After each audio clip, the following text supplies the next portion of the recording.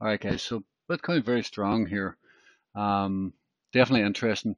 Now we're coming into the highs of the week, right? We've just pierced these highs.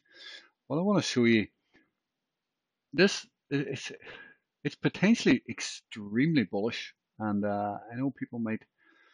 I've talked about Bitcoin potentially going parabolic in the past, and this is exactly what you want to see if something's going to go parabolic in a way. Of course, like anything, it could get rejected and drop. But I want to show you something here. Now, yeah, so basically right here, and when you get this sort of action, like you get this V down here, and price moves right back up into the top end of support, and then you get this U shape, and it's basically a Bart back up. You can see silver had it right here.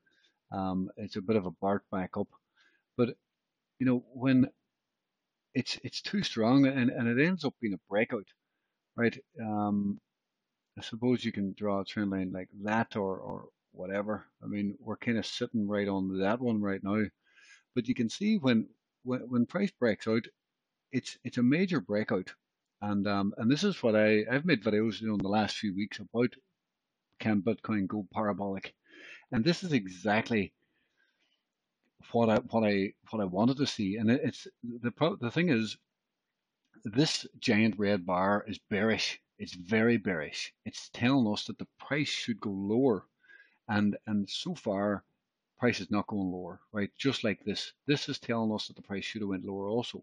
And then when we BART back up, we round up and BART back up, then price just really runs very hard to the upside. And that's kind of what I talked about in my videos. I think I used gold for my example in the videos I made about Bitcoin going parabolic. Now, I don't know if it can happen, guys, but I'm just showing you this fractal.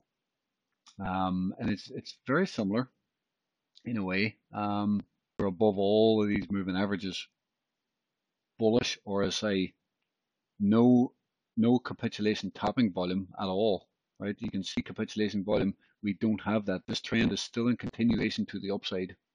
It's crazy here, but Bitcoin could actually be setting up here to go parabolic.